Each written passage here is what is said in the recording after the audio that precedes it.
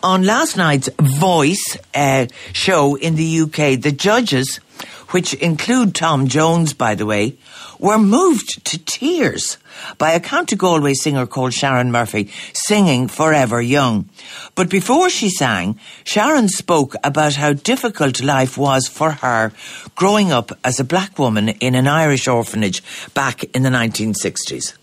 I grew up in an orphanage in Ireland, in Clifton. It was quite a painful place. For one of the coaches to turn would be just an amazing experience.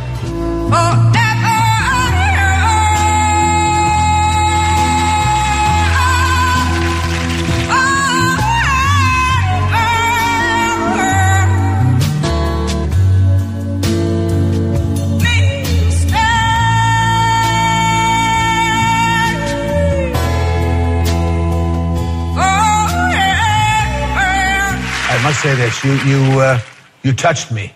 You came through to me. You hit me right in there. It cuts right through to my heart.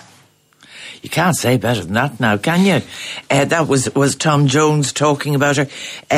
Amazing voice. Anyway, we will be talking to her on the programme this time next week. Well, either Saturday or Sunday, I'm not sure which. That is amazing. That'd make the hair stand up in the back of your neck. I actually almost felt a tear coming to my eye. You know, when that kind of passion in someone singing, it is very moving. That's incredible. Yeah, he did have tears in his eyes. I know, somebody tweeted the clip, and the clip on YouTube doesn't have the introductory bits. So they tweeted the clip of her singing. So I listened to it and saw it. Incredible singing. And he had, not only he, but two of the other judges were close to tears as well. But I didn't even know the backstory until you just said it now, that she was from Galway. Yeah.